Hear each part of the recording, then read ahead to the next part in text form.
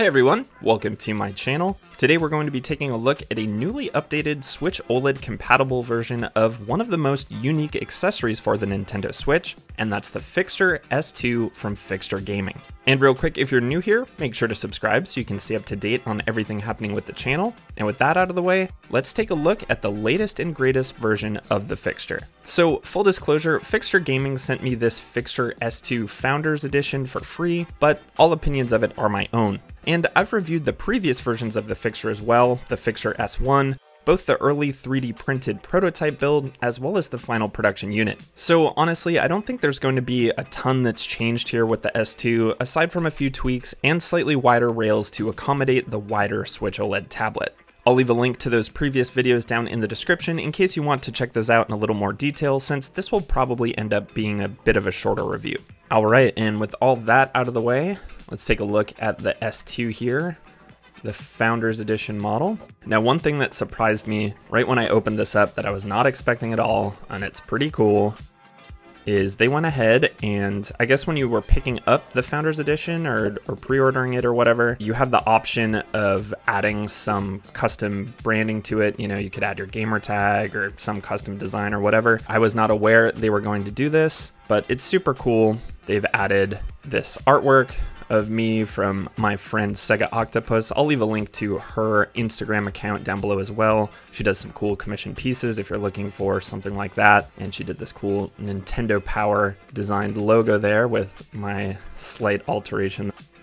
So that's super cool. This won't be something that's a part of the final production units of the S2, I don't believe. So I do feel lucky to have this kind of like special edition here. And I did chat with the founder of Fixture, Austin Stark, a little bit when he was sending this to me. And apparently there will be some slight changes to the final production unit. He mentioned that the pads on the interior here will be slightly thinner on the final model, so that should make sliding the Switch tablet in and out a little easier. And the final production unit will also have white accents to sort of match the Switch OLED look. So with all that out of the way, in case you're not familiar with the Fixture and what exactly it does, it's a unique accessory that kind of allows you to combine two of the play styles of the Switch. It allows you to use the Pro Controller that you would typically use while playing docked, you know, playing on the TV, with handheld mode by attaching the Pro Controller to the bottom here, and then the Switch tablet to the top section here. So it almost takes a form of like some of the phone mounts you might use for something like Game Pass or, you know, remote play with a PlayStation. And you can see on the interior here, you have these arrows that go into the Joy-Con rails. Of course, you're going to remove the Joy-Con before sliding the tablet into this piece. And then, yeah, this section here for the Pro Controller. And then a nice little feature that was added to the final version of the Fixture S1 that wasn't there with the original prototype build are these two pass-through holes, both in the base and the upper part of the Fixture, and that will allow you to either charge your Pro Controller or the Switch tablet while you're playing, or both, I guess, if you have two cords going in there. So I think that's a pretty thoughtful feature there too. And then you can also use the Fixture just on its own for a sort of adjustable play stand just for the Switch tablet. It can balance just on the bottom here. It's nice and flat, and there is a little rubber pad there to keep it from slipping around. And the Fixture S2 Founders Edition is currently sold out on Fixture Gaming's site. It was listed for $39.99 standalone, but you can still get this version for $59.99 if you buy it alongside this case here, which is actually something I had previously, but this is a case that allows you to fold up your Switch with the Fixture attached. So with all that out of the way, I'm sure you're ready to see this thing in action. Got my regular Pro Controller here, and really you just line it up. You know, you want to center it that you can see the USB-C port through that hole there. Make sure the clips are centered over the LED lights at the bottom there, and you just click it in. Now, this has kind of always been a thing for me with the original version of the Fixture as well as this one. The fit for the Pro Controller is a little tight. It's a little jarring to get it on there. It's maybe a little scary if you're worried about any damage, any scratches or scuffs on your Pro Controller. This is definitely an improvement over the original 3D printed prototype, but it's still, you know, it's still a little stiff. I do think if you have any sort of like special edition Pro Controller or one that's a favorite that has like some decals on the front, you might want to steer away from using like your favorite Pro Controller, because I do think you'll eventually run into some scuffing along the areas where this clip comes into contact with the controller. So that's why I'm using my original basic Pro Controller. And now let's get the Switch tablet attached to the top. I'll slide my Joy-Con off.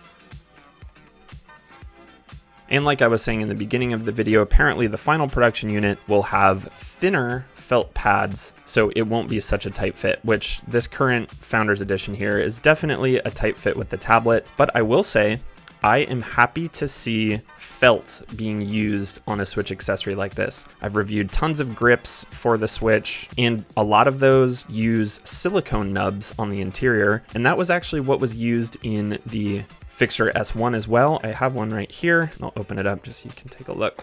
Let's see what I'm talking about. So here's the Fixture S1. As you can see here, we have these silicone nubs to keep the Switch tablet in place. And I understand in theory, the soft silicone is going to be better than hard plastic making contact with the tablet. But over time, that silicone almost acts like a really stiff pencil eraser, and eventually it will kind of leave these shinier streaks on the Switch tablet where it has kind of rubbed away that little bit of coating, which is certainly better than a scratch, but it is something that's still noticeable. And I do think something like felt really is the perfect solution. It's not really going to be that abrasive, but you're still going to get that padding to keep it from making contact with the hard plastic. So hopefully the final production unit utilizes felt as well. But taking a look at the inside rails here, you can see the arrows clearly point which direction they're supposed to be attached to the Switch, and it's pretty straightforward. So you just want to line your rails up at the top here, make sure everything's lined up nicely. And as you can see, it is definitely snug and honestly a little worrisome. I like keeping my newer Switch OLED in as nice shape as possible, but I have put this on before and noticed no scuffing or anything like that. But there you go. We are all attached. That's how it looks from the back. We'll get the Switch turned on here.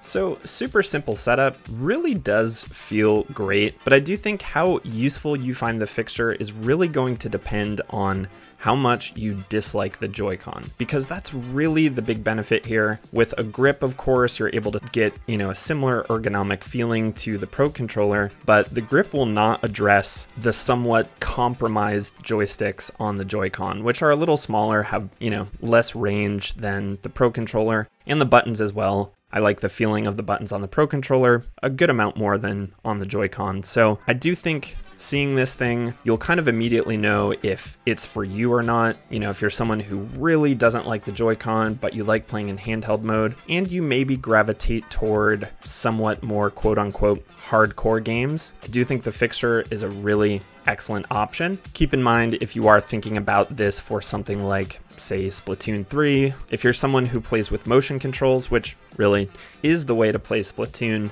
keep in mind that, of course, now you'll have to be moving the screen around in handheld mode using the motion controls from the Pro Controller, which is something I don't love doing. But, other than that, I really can't think of any hiccups that you'll run into while using the fixture. And whenever I show this off, the immediate question I get from pretty much everyone is, oh, isn't that really heavy, or, pulls your hands forward with the Switch tablet sitting that way? And honestly, it really isn't. The Pro Controller makes for, a perfect secure grip to hold in your hand. And because the design of the fixture really is quite thoughtful, there's a lot of adjustments that can be made to really dial in a balance in your hands that makes it kind of feel less heavy than it is, if that makes sense. When you get the perfect balance, it's not pulling your hands in any direction, and it just kind of sits there effortlessly. You do have this pivot point here at the base, which is really easy to move, but it's also pretty stiff, so it's not going to jiggle around. And then you also have this pivot point at the top. And then beyond that, you can also adjust the height of where the fixture is on the Switch tablet. And with those 3 points of adjustment, like I said, you can really dial in a really comfortable balance. And I don't think there's much more to say about the fixture than that. Like I said, you can go back and check out those previous videos. I might get into a little bit more detail with those since it was like the first time I was reviewing it. Everything to me feels just as good as with the original model, but again, now it's compatible with the Switch OLED. So if you're a Switch OLED owner and you were a big fan of the fixture and haven't been able to use it with your new OLED Switch, this is obviously going to be for you. And if you're someone who hasn't used the fixture before and this seems like a setup you'd be interested in, or you really don't like the Joy-Con, I think this is a great option to go with as well. And I think that's going to do it for today. I will leave a link to the Fixture S2 down in the description if you'd like to check it out for yourself. Let me know if you have any questions about this that I didn't answer in this video. And if this is something that looks appealing to you, let me know what kind of games you're playing. If you enjoyed the video, please give it a like on your way out and also consider subscribing. And until the next video, thanks so much for watching, and I'll see you next time.